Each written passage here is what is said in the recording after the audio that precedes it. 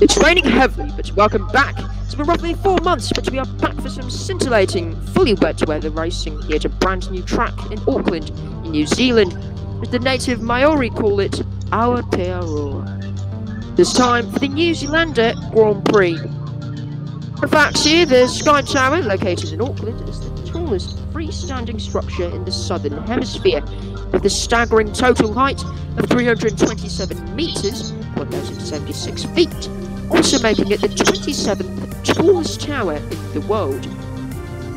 New Zealand also has a fairly high sheep-to-people ratio, 6:1, but unfortunately that has been decreasing, as in 1982 there were 22 sheep per person.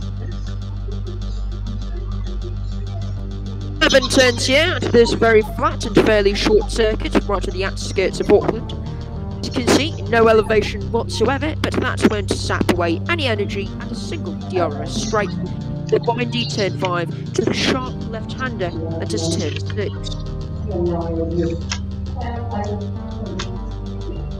Here's the tyre compounds: C2, C3 and C4 for hards, mediums and softs respectively. An incredible performance from Alfa Rosso, nets them 1-2, with Work taking his first pole position. His rookie teammate Seth lining alongside him in second place. We hope they can make it today.